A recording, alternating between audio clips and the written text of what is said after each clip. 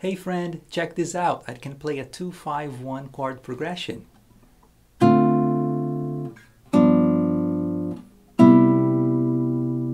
That sounds great, my friend, but did you know you could delay the resolution by adding a flat 6 chord just before you go to the 1 chord? Just like this, watch. 2, 5, flat 6, then you go to the 1 chord. And you could even delay the resolution a little further by adding a flat 2 chord right after the flat 6, just like this.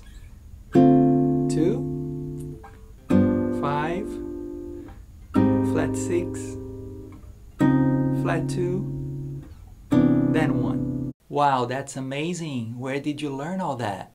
Oh, that's easy. I subscribe to Walter Fingerstyle on Patreon, and I have access to all his lessons, tutorials, and more. No way, dude. I'm gonna check it out right now.